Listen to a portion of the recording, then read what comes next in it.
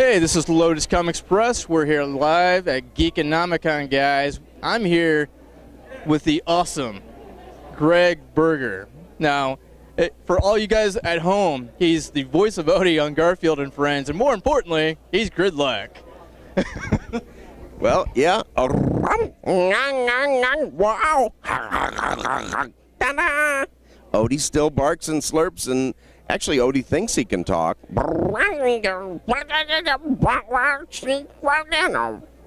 And I'm also Squeak the Mouse on the same show, and Harry the Alley Cat, who lives in a garbage can down the street, and Herman the Mailman, who has to call his wife before he delivers mail to the Arbuckle house because things usually go very bad. But I was also Grimlock, Dinobot leader, and I still am. And Long Haul and Skyfire, and I've had a very wonderful, wonderful time being a voice actor. Now, just curious, now getting right down to it, how did you get into voice acting itself? I'm an actor. I have been in repertory theater. I've been touring in theater. I was in a show which was seen. I had always pursued voice acting as another aspect of a career, but I was seen on stage by Gordon Hunt, who was doing all of the voice direction at that time for Hanna-Barbera. He had asked to say hello after the show. I said, "You've had my demo for months now. If you could move it from the bottom of the pile to the top of the pile, I'd love to be doing what you're doing." He said, "Well, you got a lot of nerve, don't you?" And I said, "Usually no. I can be so polite that everything gets forgotten, but if this is an opportunity, I'm not letting it go by without seizing it." And honestly, when I teach, which I occasionally do, I tell students the same thing, which is that an opportunity can become just another moment if you don't recognize it for what it is and seize it. It's changed every day of my life since. See, I'm exactly in the same boat. I live my last moment like it's my last. I mean, literally. And it's because of what we talked about off screen, of course, yesterday. But you're right. I totally agree with you 100%. And it's, if you don't seize the day, then you might not have another moment to be able to do that. Yeah, I think even the new cars can't really see around the next curve. That's true, and that's true. Now, with being that you're such a successful voice actor, do you have any advice for people that are trying to get into voice acting? Because I know it's rather hard to get into voice acting itself.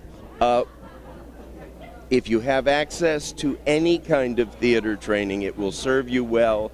If you have access to any kind of improvisational training, it will train you well. You have to be able to make decisions quickly. You have to be able to commit to decisions, and you don't have an entire play to find out who your character is. You need to be able to stay in the moment, listen as much as you speak. You need a great sense of humor, because most of it tends to have a humorous aspect to it, even if you're saving the galaxy. Make Grimlock smart! There's usually some aspect of it that makes it animated. And on the simplest level, become an animated person. Be an animated actor if you're seeking to be an animated character. Most importantly, they are not looking for the next funny voice. They are looking for the next fully realized, fun, funny, serious, whatever it is, character. They're looking for fully realized characters. Once you understand the character, the voice will always stay consistent. Yes, sir. Yes, sir. Now, off screen, do you now I know you've done anywhere from Transformers to obviously all the characters that you named off. Do you have a favorite genre that you actually enjoy doing? Not a favorite genre. I have two children, but I don't have a favorite child. I like everything for its own reason. I like being in the now, and whatever project I'm working on is my favorite at that time. I get to do the voice of Eeyore sometimes in Winnie the Pooh specials and projects. So I get to lose my tail in the 100-acre wood too, which happens more often than I can tell you. And I'm always looking for thistles. when I'm not Odie barking, or a big Dinobot, or any number of other creatures of all sizes, shapes, and species. I play the first super tactical droid, General Kalani, on Clone Wars, who reports to Count Dooku, I might add. And it's all good. I'm not trying to avoid the question, but that really is the answer to the question. I love it all. I'm allowed to do what I love and make a living doing it, and that's a great gift. That's important. It's an important thing to do as well. And now with off screen, I know you said you didn't have a favorite genre, but for all the people at home that are just now getting into your work and all of that, aside for getting advice, actually being a voice actor, would you have any other advice as far as any of the film people that are just now looking at your work and seeing how amazing that is? Well, here's the deal. I think that the biggest part of what you do is who you are. Yes, sir. No one is looking for the next mediocre person. Whatever makes you special, whatever makes you interesting is what ultimately becomes your greatest asset.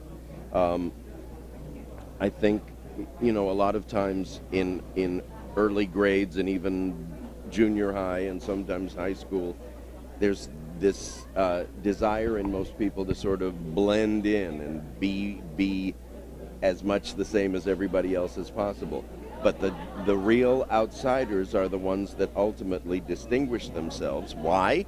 Because they don't blend. And if you don't blend, you either step out in front or step to the side. Whatever it is, it means that there are other things going on at the same time, aside from trying to fit in. And those are the people that become the genuine originals. And whether it's any art form that involves expression, the world is always hungry for the next original, not the next same as everybody else. No, I would totally agree. And that's great advice. Hugely great advice.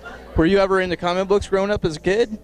Yes, but not to the degree that the people that I meet at comic conventions are. I loved my Superman annuals, and I like reading newspaper comics too. Yes, sir. There's somebody here who draws High and Lois. I read that. I love the Sunday funnies. There's something. And cartoon-wise, I was the kid with my chin on my fists every Saturday morning watching everything from Bugs Bunny on. So, yeah, and now I've been allowed to work with a lot of my cartoon animation heroes as a colleague, and that's just a fantastic thing to have happen in a life. Yes, sir. Well, I wanted to say thank you very much for your time. I do have one wrap-up question. Because you're Gridlock in Transformers, all right, if you had a favorite superpower that you could own yourself today, what would it be? Favorite superpower? I would like the ability to bring peace to the world and do it in a manner in which nobody was hurt. Yes, sir. Now, for people that are just now checking you out, do you have a website or a fan page that we can check out, that we can help support what you're doing? Sure. Best currently is there's www.greggberger.com, and it's GreggBerger, and also Facebook / same name, GreggBerger. Yes, sir. Yes, sir. Well, thank you very much for your time. Check out Mr. Berger, guys. Absolutely an amazing lineup as far as voices. I mean, absolutely an honor getting to have a couple minutes with him. Check out his work with all of his fan sites. Check out lotuscomics.com, and we'll see you here real soon, guys. Thank you. Bye-bye.